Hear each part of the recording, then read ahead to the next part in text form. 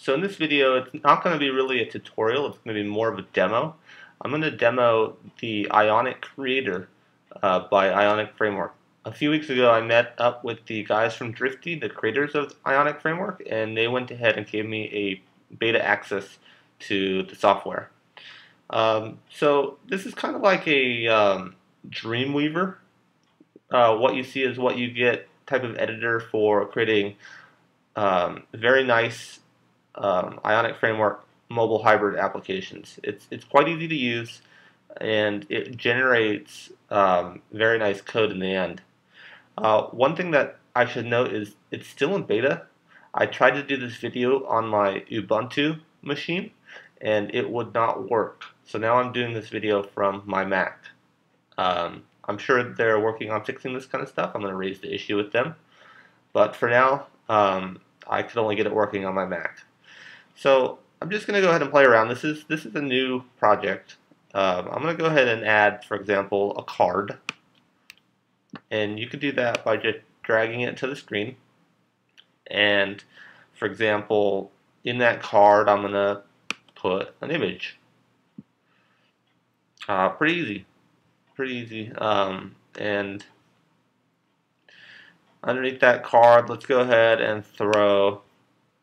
Oh, see, because it's not a list, I can't add a list item. So let's go ahead and try to add like a footer to it.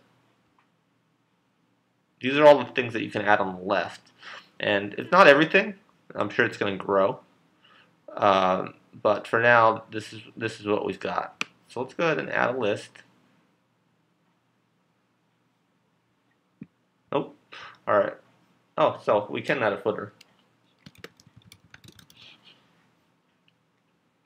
So let's see if I can drop something in it now.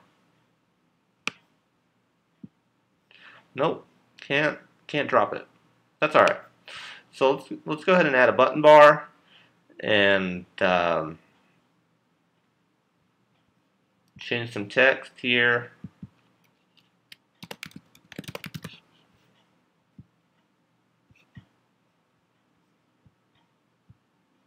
We can go ahead and change this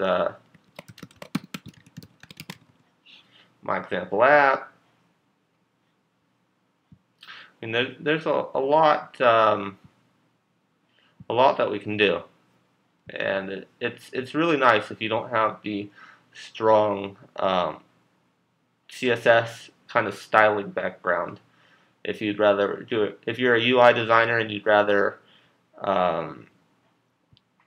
create a UI for your backend programmer to make for you, it's quite a convenient solution. And you can enter edit mode where it shows you what the app is going to do. It's kind of like a preview mode. So let's go back into edit rather than test. And just like that, there's a lot you can do. A lot of it's still in beta. You do have to follow the same rules that you would expect, we just saw. You can't add items to a non-list. It's a nice tool. I think a lot of people are going to get a good value out of it.